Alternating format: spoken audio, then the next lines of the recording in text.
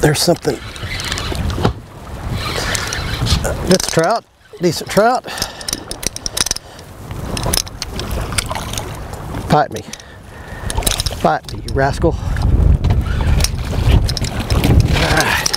All right, there is another Matagorda trout, and I'm about to give away a secret. Glad you're along with us, everybody. Well, we're having fun catching some of those.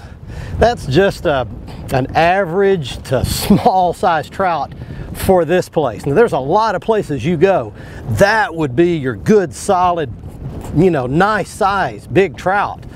But not here. This is just an average fish, an average keeper. They are real fat here, by the way. It's good fish. We're not keeping them today. And I want to give you a little secret here. I caught that fish on something, really I've never done this before. This is a lot of nevers today. In order for me to show you this, I need to go back where the bait well is in the back of my Blazer Bay 2420 GTS here. It's got a good bait well back here with an aerator system in it. Come right back here a second. Here is the real magic. Now, most trout anglers, when they're using live bait, will use popping cork, the leader, and then a Kale hook. But here's the little trick. Captain Trey and all his clients catch their giant trout on that. It's a little tiny number 10 treble hook, little bitty treble. And here's the other secret.